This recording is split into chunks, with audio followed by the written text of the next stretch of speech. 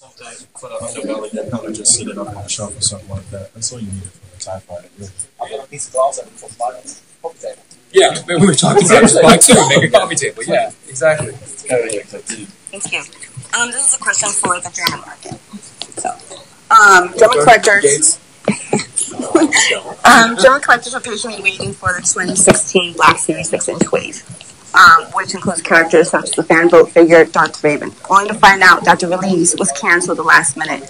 What was the reason, and how are you trying to solve this problem to bring those figures back to the market instead of again filling the scalpers' pockets? Yes, absolutely. So we've actually been communicating with Volker, and the reality is that that release was not canceled. We've had a little bit of difficulty in the EU in general, especially Germany, when getting the right mix out. The velocity, the kind of sell-through that we're seeing in the US isn't the same necessarily in the EU. So in some cases, you're not getting them as soon, and in some cases, not at all. So we're working really hard with that market to kind of rework the case pack waves. It might be different than what you get in the US, so that we get those more in-demand figures out there, faster and more frequently.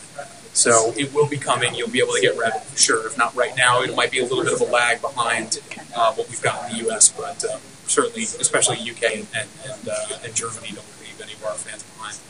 Just follow up on obviously the warm-up figures. Yeah. Yes.